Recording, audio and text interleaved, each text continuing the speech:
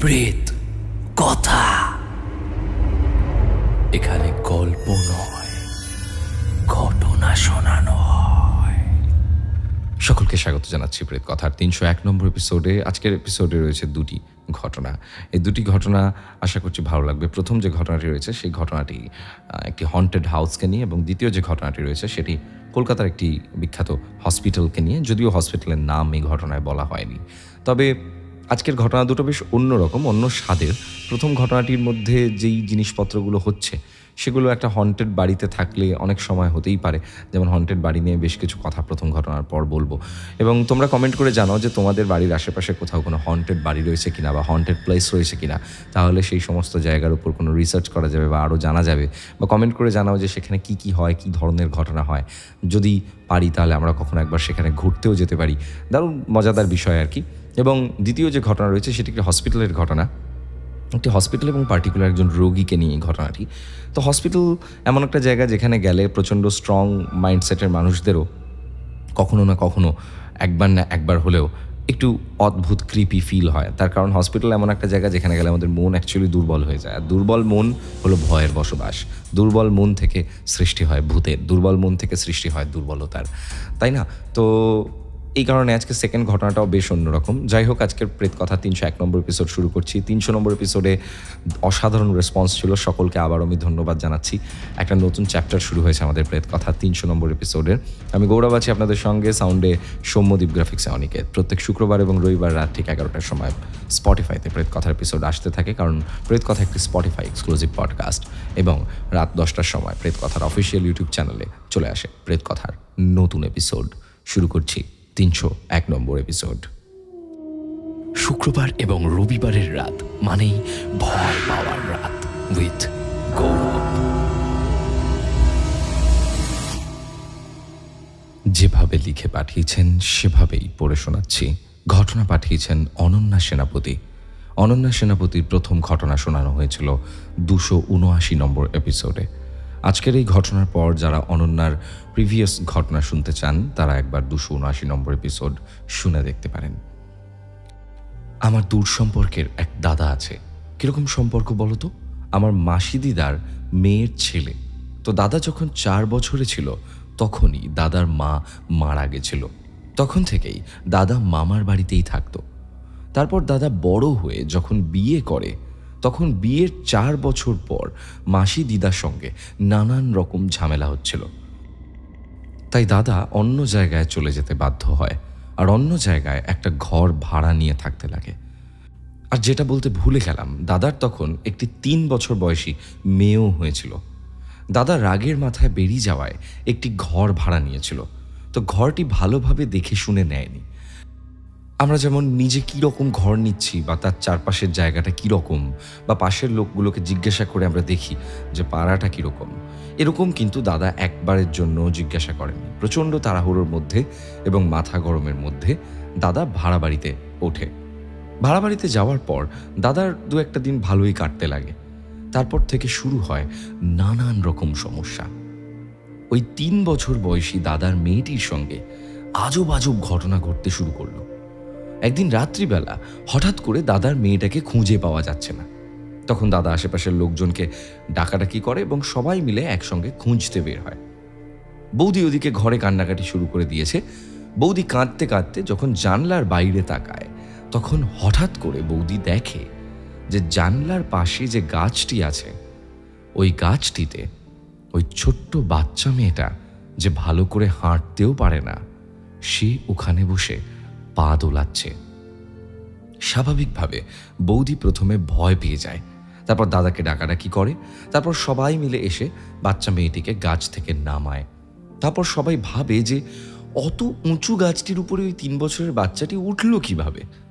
দাদারা ভাবে যে কেউ হয়তো দাদার মেয়েকে মেরে ফেলার চেষ্টা করেছিল, তাই জন্য ওইভাবে গাছের উপর চাপিয়ে দিয়েছিল যাতে ও পড়ে মারা যায়। এই কারণে দাদা পুলিশে ডায়েরিও করেছিল। তারপর ২-১ দিন স্বাভাবিক ছিল। এরপর বৌদি একদিন রান্নাঘরে, তখন হঠাৎ করে বৌদি দেখতে পায় যে শোবার ঘর থেকে ধোঁয়া বেরোচ্ছে। তখন বৌদি তাড়াতাড়ি করে গিয়ে দেখে যে বৌদির বাচ্চাটি খাটের উপর বসে আছে এবং খাটে আগুন লেগে গেছে। আর বৌদি বাচ্চাটি খেলা করে বলে আগুন লেগে যাওয়ার মতন কোনো জিনিসই শোবার ঘরে রাখেনি। তাহলে আগুন লাগলো কিভাবে? বাচ্চাটিকে সেখান থেকে বৌদি সরিয়ে নিয়ে আসে। এরপর বৌদি খেয়াল করে যে বৌদি রান্না করে রেখে আসা ভাত মাংস সব ওই ছোট্ট বাচ্চা মেয়েটি খেয়ে নিচ্ছে। বৌদি যখন নিজের চোখে দেখে যে অতটা ভাত আর অতটা মাংস ওই বাচ্চা মেয়েটি একা খেতে পারছে, তখনই বৌদির সন্দেহ হয় যে নিশ্চয়ই কোনো একটা কিছু হয়েছে।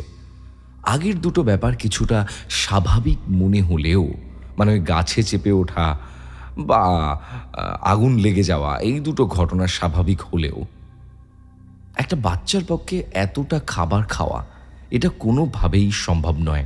এই ঘটনাটি একদমই অস্বাভাবিক ছিল। তারপরে বাচ্চা মেয়েটি হঠাৎ করে মাঝরাত থেকে কান্না করতে শুরু করত। সকাল হওয়ার আগে অবধি চুপই করতো না। তাছাড়া বাচ্চা মেয়েটি কেমন যেন ফ্যাকাশে হয়ে আসছিল, ওর গা হাত পা সব সাদা হয়ে আসছিল, চোখের রঙও পাল্টে যাচ্ছিল। তারপর বৌদি স্বাভাবিকভাবেই ভয় পেয়ে যায় আর দিদাকে ফোন করে সব ঘটনা বলে। তো দিদা বলে যে ডাক্তার দেখিয়েছিলিস? ওকে আমাদের কাছে নিয়ে চলে আয়। আমাদেরকে দেখতে না পেয়ে ও কাঁদছে, তুই একা হাতে সংসার সামলাতে পারছিস না, তাই বাচ্চাটাকে ঠিকমতো খাওয়াস না, এর জন্য হয়তো এরকম হচ্ছে। কিন্তু তারপর বৌদি দিদাকে বলে যে আমি অনেক ডাক্তার দেখিয়েছি কিন্তু কিছুতেই কিছু ঠিক হচ্ছে না। তারপর দিদা বৌদিকে বলে যে তাহলে একটা ওঝা বা কারোর কাছে নিয়ে যা এবং দেখা তোরা যে নতুন বাড়িতে গেছিস সেই বাড়িটা ঠিক আছে কিনা সেটাও জেনে নিস একবার। তারপর একজন ভালো ওঝা আসে বৌদির বাড়িতে, কিন্তু আশপাশটা দেখে আর বৌদির মেয়েকে দেখে তিনি যা বলেন সেটা শুনলে তুমি অবাক হয়ে যাবে। আমি বলছি আমারও খুব খারাপ লাগছে আর কষ্ট হচ্ছে। তো দাদা ওঝাটা ছিল মুসলিম ওঝা, তার খুব নাম ডাক ছিল। সেই ওঝা বলল যে মেয়েটির উপর একটি মহিলা ভূত আছে, তার নখ এবং চুল বেড়ে গেছে, মানে যে অশরীরী রয়েছেন তিনি অনেক দিন আগেই অপমৃত্যুতে মারা গেছেন। আর ওই ওঝাই বলল যে অনেক পুরনো হয়ে গেছে বলে তার গায়ে অনেক লোম চুল এবং নখ বেরিয়েছে, তো ওই ভূতটাকে ছাড়ানো নাকি অসম্ভব, যে ছাড়াবে তার মৃত্যু স্বাভাবিক। এই বলে ওই ওঝাটা ওখান থেকে চলে যায়। তো দাদা বৌদি খুব কান্নায় ভেঙে পড়ে, আর আমরাও যখন এই ঘটনা শুনি আমাদেরও খুব খারাপ লেগেছিল, কিন্তু আমাদের কারোর বিশ্বাস হয়নি যে বাচ্চা শিশুটির উপর ওরকম কিছু হতে পারে। তারপর মাসি দিদাদের ওখান থেকে আরেকজন ওঝাকে নিয়ে আসে। দাদাদের ওখানে সেই ওঝা আসে এবং ওঝা এসেও একই কথা বলে যে এখানে এক অশরীরী ছিল, এই বাড়িতে একটা ভৌতিক প্রেজেন্স ছিল এবং যার বয়স অনেক বেড়ে গেছে, যার গায়ে অনেক লোম, যার অনেক চুল বেড়ে গেছে, যার জন্য নখ বেড়ে গেছে, যার জন্য তাকে ওই বাচ্চাটির থেকে বের করে আনা প্রায় অসম্ভব বললেই চলে। তারপর আর একটু জোরাজুরি করতে, যেহেতু ওই ওঝা মাসি দিদাদের একদমই চেনা এবং কাছের ছিলেন, তাই ওঝা আশেপাশে সবাইকে জিজ্ঞাসা করতে থাকে যে এই বাড়িটাতে আগে কে ছিল বা এই বাড়িতে কোনো ঘটনা আছে কিনা আগে, যাতে ওই মহিলা ভূতটির সম্পর্কে কিছু জানতে পারা যায়। অনেক খোঁজাখুঁজির পর সেই বাড়িতে যে মহিলা থাকতেন তার আত্মীয়দের সঙ্গে যোগাযোগ করা হয় এবং যোগাযোগ করার পর একটা শ্রাদ্ধের ব্যবস্থা করা হয়। তার আত্মার শান্তি কামনা করা হয় যাতে বাচ্চা মেয়েটিকে সে ছেড়ে দেয়। এবং তার সঙ্গে সঙ্গে যিনি এই বাড়ির মালিক ছিলেন তাকে দাদা জিজ্ঞাসা করেন যে তুমি আমাকে এরকম বাড়ি কেন দিলে? তার উত্তরে তিনি বলেন যে দেখো, আমিও অন্য কারোর কাছ থেকে কিনেছিলাম, আমিও ঠিক জানি না, কিন্তু আশেপাশে যারা ছিল তারা বলেছিল যে অনেক দিন আগে এখানে একজন বুড়ি বাস করত। পাশের বাড়ির এক বৃদ্ধ ঠাকুমা বলেছিল যে একদিন সকালবেলা আমরা ওই বাড়ির পাশের গাছে ওই বৃদ্ধ মহিলাটিকে গলায় দড়ি দিয়ে ঝুলতে দেখেছি, কিন্তু কি কারণে এসব হয়েছিল তা আমরা কিছু জানি না। আরও অনেকজনের মুখে শুনেছি নাকি বৃদ্ধ মহিলাটিকে মাঝে মাঝে দেখা যায়। তো মাসি দিদাদের বাড়ি থেকে যে ওঝাটি এসেছিল সে বলেছিল যে আমাকে 2 দিন সময় দিন, আমি তাহলে কিছু ভেবে দেখছি। যেহেতু ওঝা মাসি দিদাদের বাড়ি থেকে এসেছিল, তাই ওঝাটা সেদিন দাদাদের বাড়িতেই থেকে যায়। আর সেদিন রাতে আবার দাদার ওই বাচ্চা মেয়েটিকে খুঁজে পাওয়া যাচ্ছিল না। তো অনেক খোঁজাখুঁজির পর যখন কোথাও খুঁজে পাওয়া যায় না, তখন ওঝা বলে যে গাছে বুড়িটি মারা গেছিল ওই গাছটির আশপাশটি খুঁজে দেখলে ভালো হয়। যখন ওই গাছটির নিচে যাওয়া হয় অনেকজন মিলে, তখন দেখা যায় যে মেয়েটি গাছের নিচে পড়ে আছে আর ওর পুরো শরীর রক্তাক্ত, রক্তে ভর্তি তার মুখ, পুরো থেতলে গেছে তার মুখ, যেন কেউ ওকে অনেক দূর থেকে ছুঁড়ে ফেলে দিয়েছে। এইসব দেখে সবাই খুব কান্নায় ভেঙে পড়ে। তারপর মাসি, দিদা, দাদার বৌদিকে নিয়ে গ্রামের বাড়ি চলে আসে। এই ছিল আমার ঘটনা। ভালো লাগলে ঘটনাটি শুনিও। আজকের মতো এখানে শেষ করলাম। শুক্রবার এবং রবিবারের রাত মানেই ভয় পাওয়ার রাত উইথ গৌরব। এই ছিল একটি হন্টেড বাড়ির ঘটনা। আশা করছি সকলের ভালো লেগেছে। অনেকেরই বাড়ির আশেপাশে পাড়ায় এমন অনেক বাড়ি থাকে যেই বাড়ি নিয়ে অনেক ধরনের গল্প থাকে, যেই বাড়ি নিয়ে অনেক ধরনের রহস্য লুকিয়ে থাকে বাড়িটার মধ্যে। সে বাড়ির দিকে তাকালেই বুকটা ছ্যাদ করে ওঠে। সে বাড়ির সামনে দিয়ে রাত্রিবেলা একা একা হেঁটে যেতে ভয় লাগে। এমনকি দিনের বেলাতেও সেই বাড়ির দিকে তাকালে এক অদ্ভুত শূন্যতা, এক অদ্ভুত ভয় অনুভব হয়। কে জানে বাইরে থেকে দেখেই যেই বাড়িকে এত ভয় লাগে, সে বাড়ির ভিতরে ঢুকলে কি না কি হবে। এই ছিল আজকের প্রথম ঘটনা। আশা করছি ভালো লেগেছে সকলের। অবশ্যই কমেন্ট করে জানাবেন কে কোথা থেকে শুনছেন এবং কাদের সঙ্গে শুনছেন। লাইক করেছেন তো এপিসোডটি, কমেন্ট করে জানান। একবার মনে করিয়ে দিই, প্রেতকথায় ঘটনা পাঠানোর জন্য কি করতে হবে না, মেল করতে হবে pretkotha@gmail.com অথবা প্রেতকথার ফেসবুক পেজ ইনবক্সে লিখে পাঠিয়ে দিন আপনার ঘটনা। আপনার সাথে ঘটে যাওয়া কোনো ঘটনা হতে পারে অথবা আপনার শোনা কোনো সেরা ঘটনা হতে পারে। কিন্তু অবশ্যই মাথায় রাখবেন, শোনা ঘটনাটি যেন কোনো রেডিও স্টেশন বা অন্য কোনো ইউটিউব চ্যানেল থেকে বা গল্পের বই থেকে শোনা ঘটনা বা পড়া ঘটনা না হয়। সেই ঘটনাকে অবশ্যই সত্যি হতে হবে, এক্সক্লুসিভ ঘটনা হতে হবে, যে ঘটনা এর আগে অন্য কোনো জায়গায় অ্যাভেলেবল নয়।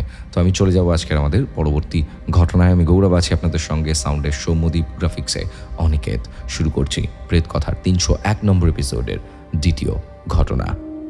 শুক্রবার এবং রবিবারের রাত মানেই ভয় পাওয়ার রাত উইথ গৌরব। যিনি ঘটনা পাঠিয়েছেন তিনি ডাকনাম ব্যবহার করেছেন। হ্যালো গৌরবদা, আমি হাওড়া থেকে মৌমিত্র, তোমার প্রতিটি চ্যানেলের সাবস্ক্রাইবার। আমার মা তোমার ঈশ্বর প্রদত্ত কণ্ঠের একনিষ্ঠ ভক্ত। আমি আর আমার মা প্রেত কথার প্রায় সবকটি এপিসোড শুনেছি। অনেক দিন ধরে ভাবছি এই ঘটনাটি পাঠাবো, কিন্তু পড়ার চাপে তা সম্ভব হয়ে ওঠেনি। যাই হোক, আজ লিখেই ফেললাম। আমার দিদা অর্থাৎ আমার মায়ের মা হার্টের পেশেন্ট ছিলেন। সালটা 2016, আমি তখন ক্লাস 6-এ পড়ি। হঠাৎ একদিন দিদার শ্বাসকষ্ট শুরু হয়। ডাক্তারের পরামর্শে দিদাকে এক বেসরকারি হাসপাতালে ভর্তি করা হয়, কিন্তু অবস্থার কোনো উন্নতি না হওয়ায় সেখান থেকে ডিসচার্জ করে সরকারি হাসপাতালে ভর্তি করা হয়। সেখানে দিদার এনজিওপ্লাস্টি সার্জারি করা হয়। কিছুদিনের মধ্যেই দিদা সুস্থ হয়ে বাড়ি ফিরে আসে। বাড়ি ফেরার পর থেকেই দিদা মাঝে মধ্যেই মৃত মানুষদের দেখতে পেত। দিদা বলতেন এসব কথা, আমরা বিশ্বাস করতাম না এসব কথায়। 1 বছর বেশ সুস্থ ছিলেন আমার দিদা। পরের বছর হঠাৎ 2017 সালের মে মাসে দিদার শারীরিক অবস্থার অবনতি দেখে ডাক্তারের কাছে নিয়ে যাওয়া হলে ডাক্তার জানান যে দিদার ওপেন হার্ট সার্জারি করতে হবে। সে অবস্থায় দিদাকে আবার হাসপাতালে ভর্তি করা হয় এবং দিদাকে দেখাশোনা করার জন্য আমার ছোট মাসি দিনরাত দিদার সাথে হসপিটালে থাকতো। হাসপাতালে থাকাকালীন মাসি যখন সিঁড়ি দিয়ে নামতো দিদার জন্য খাবার আনার সময়, তখন মাসির মনে হতো যেন কোনো ছায়ামূর্তি মাসির পিছন পিছন আসছে। মাঝে মধ্যেই মাসি শুকনো মেঝেতে পড়ে যেত, কিন্তু এসব ছোটোখাটো বিষয় মাসি গুরুত্ব দিতেন না। একদিন রাতের বেলা আমার মাসি দিদার বেডের এক সাইডে ঘুমোচ্ছিল, দিদাও তখন ঘুমোচ্ছে। গভীর রাত, হঠাৎ একটা ক্ষীণ শব্দে মাসির ঘুম ভেঙে যায়। দরজা খুললে যেমন আওয়াজ হয়, সে আওয়াজটা তেমন ছিল। দিদা তখনও ঘুমোচ্ছিল। ঘুম ভাঙা চোখে মাসি যা দেখে তা দেখার জন্য মাসি একেবারেই প্রস্তুত ছিল না। মাসি দেখে এক অবয়ব। চোখ থেকে ঘুমের রেশ একটু কাটতেই সেই অবয়ব স্পষ্ট হয়ে ওঠে। বোরখা পরিহিতা একজন মহিলা দিদার সামনের বেডে বসে খুব বিশ্রীভাবে পা দোলাচ্ছে, প্রচণ্ড জোরে পা দোলাচ্ছে। বিভৎস সেই মহিলার চেহারা, যেন কঙ্কালের উপর বোরখা জড়ানো, এতটাই রোগা তার দেহ। এ কি আদৌ মানুষ? সন্দেহ হয় মাসির, কারণ এতটা রোগা কোনো মানুষ হতেই পারে না। সেই মহিলার সম্পূর্ণ মুখ ঢাকা, শুধু তার চোখ দুটো দেখা যাচ্ছিল। চোখ দুটো জলজল করছিল। তার দৃষ্টি কেবলই দিদার দিকে। তার দৃষ্টিতে প্রকাশ পাচ্ছিল রাগ আর ক্ষোভ। একটা হিংস্র ভাব ফুটে উঠেছিল সেই দৃষ্টিতে। মাসি খুব ভয় পেয়ে যায়। মাসি ইষ্টনাম জপতে থাকে। মুহূর্তের মধ্যেই অদৃশ্য হয়ে যায় সেই মূর্তি। মাসির আর বুঝতে বাকি থাকে না যে ওই মহিলা কোনো মানুষ নন। তারপর মাসি আর কোনো দিকে না তাকিয়ে শুয়ে পড়েন। কোনো ক্রমে সেই রাত কেটে যায়। পরদিন সকালে সকলকে জানালে কেউই ঘটনাটি বিশ্বাস করে না। আজও মাসি ঘটনাটি বলতে গেলে তার গায়ে কাঁটা দেয়। এরপর মাসি মন্দিরে দিদার নামে পুজো দিতে গেলে নানান রকমভাবে ব্যাঘাত ঘটত সেই পুজোয়। দিদার নামে পুজো আর পড়তো না মন্দিরে। দিদার ঈশ্বরের প্রতি বিশ্বাসটাও যেন কেমন একটা কমে গেল। এরপর 7 দিন কেটে যায়। দিদার অপারেশনের দিন এসে উপস্থিত হয়। সেদিন ভোর 5টা নাগাদ দিদা বাথরুমে যায়। হঠাৎ বাথরুমের ভিতর থেকে একটা শব্দ আসে। মাসি দিদাকে ডাকলে দিদা কোনো সাড়া দেয় না। বাধ্য হয়ে ওয়ার্ডের এক দিদি জানলা দিয়ে বাথরুমের ভিতর ঢুকে দেখেন দিদা অজ্ঞান হয়ে মেঝেতে পড়ে আছেন। বাথরুম থেকে দিদাকে বেডে আনা এবং ডাক্তারকে ডাকা, এই পুরো সময়টা যেন কত তাড়াতাড়ি কেটে যায়। ডাক্তার এসে জানান দিদা কার্ডিয়াক অ্যারেস্টে মারা গেছেন। ঘটনাটি লিখতে লিখতে এখনও চোখে জল চলে আসে। সবচেয়ে কষ্ট হয় ভেবে দিদা যেদিন মারা গেলেন সেই দিনটি ছিল আমার জন্মদিন। প্রতি বছর আমার দিদা আমার জন্মদিন পালন করত, আর সেই দিদা আমার জন্মদিনের দিন আমাদের সবাইকে ছেড়ে চলে গেল। কে জানে মাসির সাথে ঘটে যাওয়া সেদিন রাতের ঘটনা আর দিদার মৃত্যুর মধ্যে কি কোনো যোগসূত্র আছে? জানি না। কিছু প্রশ্নের উত্তর হয়তো এভাবেই অধরা থেকে যায়। ঘটনাটি ভালো লাগলে প্রেতকথা চ্যানেলে পাঠ করে শুনিও। প্রেতকথা আরও এগিয়ে যাক। অনেক শুভকামনা রইল প্রেতকথা পরিবারের জন্য। শুক্রবার এবং রবিবারের রাত মানেই ভয় পাওয়ার রাত উইথ গৌরব।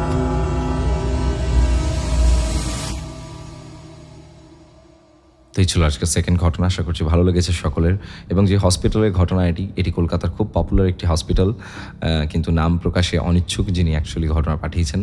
বাট এই ঘটনাটা কতটা ক্রিপি তুমি ভাবো যে তুমি একটা হসপিটালের বেডে শুয়ে আছো বা তোমার কোনো কাছের মানুষ শুয়ে রয়েছেন, হয়তো খুব সামান্য কোনো কারণেই, খুব বড় কিছু আমরা কোনোভাবেই ভাববো না, নেগেটিভ কিছু আমরা ভাববো না, এবং তুমি রাত্রিবেলা ওখানে রয়েছো এবং দেখছো উল্টো দিকের বেডে একজন হঠাৎ করে মহিলা আসলেন বা কেউ একজন এলেন এবং এসে বসে আপনার দিকে তাকিয়ে রয়েছেন এবং তিনি পা দোলাচ্ছেন জোরে জোরে করে। ব্যাপারটা ভাবলেই খুব ক্রিপি লাগে। অ্যাকচুয়ালি ভয়ের জন্ম কখন হয়? যখন আমরা অস্বাভাবিক কিছু দেখি। অস্বাভাবিক মানে এটা নয় যে এলিয়েন বা মাথা কাটা ভূত বা হাত কাটা ভূত, এগুলো নয়। অস্বাভাবিক যে কোনো জিনিস অস্বাভাবিক হতে পারে, মানে যেটাই স্বাভাবিক জিনিসের থেকে বাইরে তাই তো অস্বাভাবিক। তো যে কোনো ক্ষেত্রে, যেমন এখন এই মুহূর্তে দাঁড়িয়ে আপনারা আমার অডিও শুনছেন, হঠাৎ করে যদি পাশে কেউ ফিসফিস করে কিছু একটা বলে চলে যায়, আপনি যদি কানে হেডফোন এই মুহূর্তে শুনতে পান যে হঠাৎ করে কানের মধ্যে কেউ ফিসফিস করে অন্য কিছু বললো, আমি কথা বলছি তার পাশেও ফিসফিস করে কেউ কিছু একটা বলছে, তাহলে সেটা অস্বাভাবিক বলে মনে হবে এবং সেই অস্বাভাবিক ব্যাপারটা কিন্তু আপনাদেরকে ভয় পাওয়াবে। তো যাই হোক, আজকে এই ছিল এপিসোড। আজকের মতো এপিসোড এখানে শেষ করছি। আশা করছি প্রত্যেকে ভালো আছেন এবং 300 নম্বর এপিসোডের সাফল্যের জন্য সকলের কাছে আমি কৃতজ্ঞ। আজকের মতো এপিসোড এখানে শেষ করছি। প্রত্যেক শুক্রবার এবং রবিবার রাত ঠিক 10টার সময় প্রেতকথার অফিসিয়াল ইউটিউব চ্যানেল এবং রাত 11টার সময় স্পটিফাইতে প্রেতকথার এপিসোড আসতে থাকে। এখানে গল্প নয়, ঘটনা শোনানো হয়।